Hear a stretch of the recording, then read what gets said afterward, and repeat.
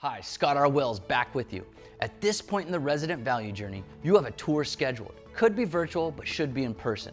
It is now your job to make sure that this is an experience that not only builds on the trust, but also positions your community as the prize.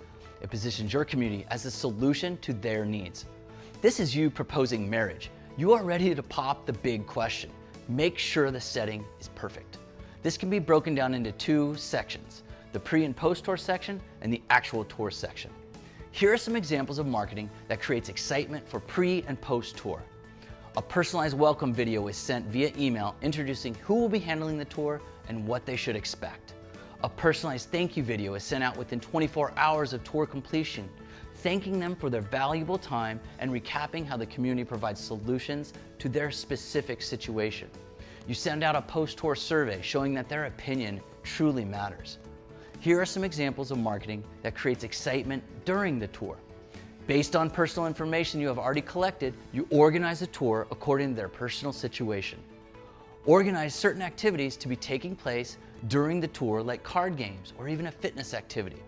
Now, let's get back to positioning your community as the prize. This can certainly be a paradigm shift for some, but this is a powerful tool in your sales and marketing arsenal.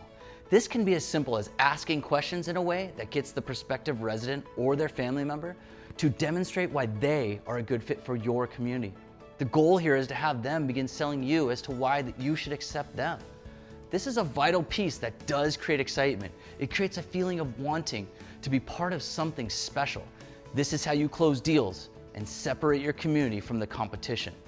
The beauty of this strategy is that it has been built upon value and trust and nurtured along according to their timeline, their wants, their needs, and their concerns.